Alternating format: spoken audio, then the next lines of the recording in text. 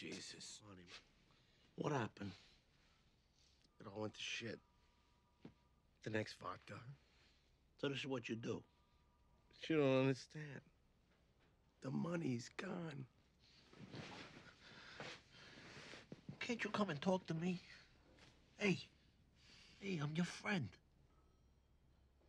Suppose you hadn't been able to reach me and I come over your house and I find you dead. How am I supposed to feel?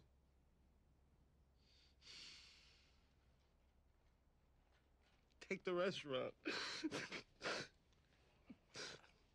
I don't want the fucking restaurant. And how am I gonna pay you back? $50,000 to take the rest of my life. Well, it's 51.5, big wise, Artie, and technically you already missed the payment. All right, look, let's just... We'll wipe my tab at the restaurant. Thank you.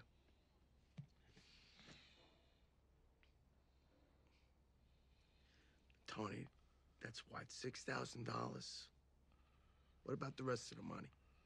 I'll assume the guy's dead. Collect the 50 G's. Thank you.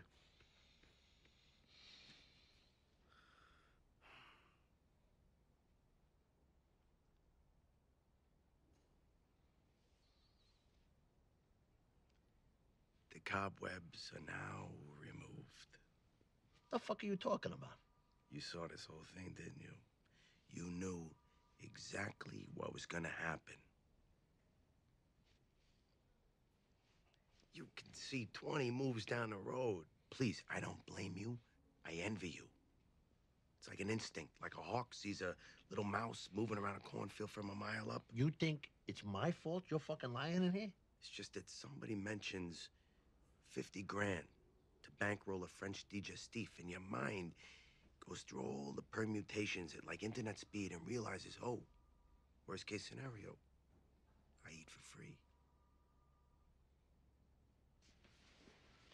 You fucking suicide! You're disgraceful! I'm sorry. Now fuck that!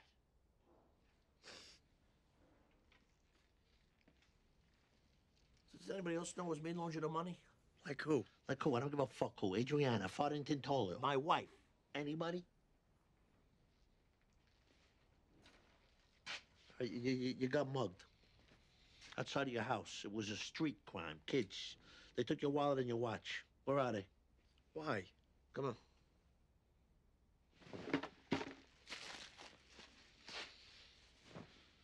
Why?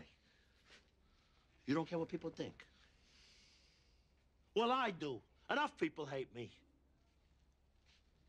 You fought back. They ripped your earring out of your ear. You were bleeding. You went inside your house. You took a bunch of pills to kill the pain because you knew you'd have to wait at the emergency room for a couple hours. Tone, they pumped my stomach. They saw the Armagnac. You got fucking mugged. Do you understand me? I didn't loan you shit.